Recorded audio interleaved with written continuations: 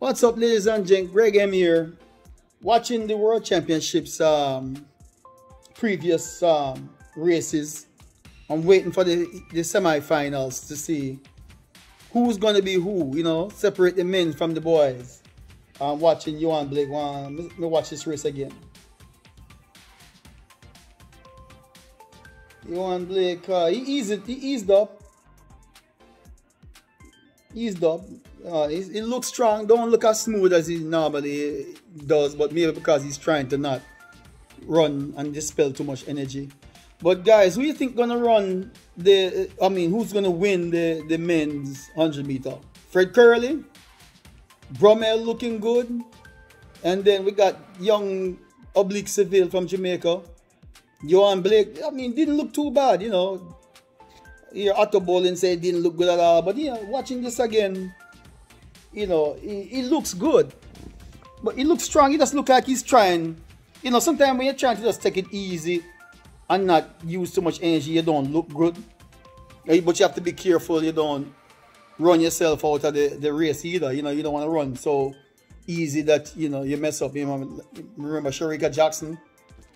But they're doing the replays. But Curly looked good. In came out good dry phase. His top end speed, man, looking good. He look easy, just turning over, driving through and look relaxed, and run 9.79.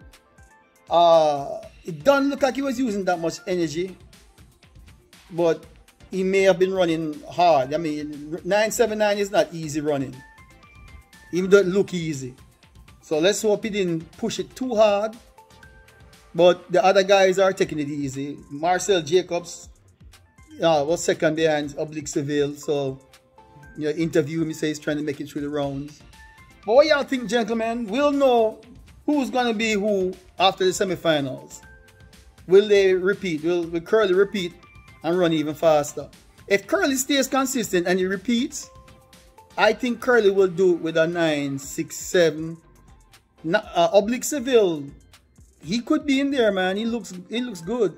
He could come back in there and run a 9.72 and defeat Bromell, because Bromell is looking kind of cocky and very confident, especially of the year he had before. He's trying to make up for that and send a message. But hey guys, what do you think?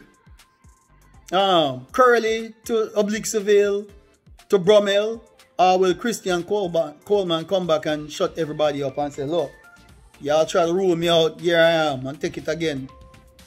You know what I'm saying? Because he's hungry after, you know, coming back from a whereabouts ban, and he has something to prove.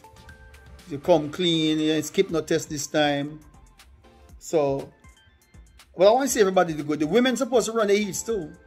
So what y'all think? I'm going to come back. I just wanted to do this quick video. I'm watching the races. You know, Simbini from South Africa was a bit surprised. He didn't make it.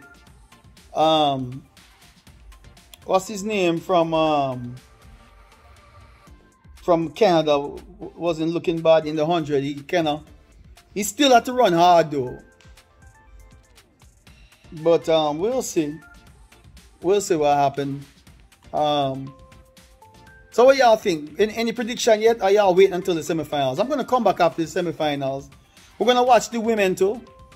You know, like I said, I gave in and subscribe to YouTube TV so I can watch the race live instead of waiting on it to come on YouTube after the events.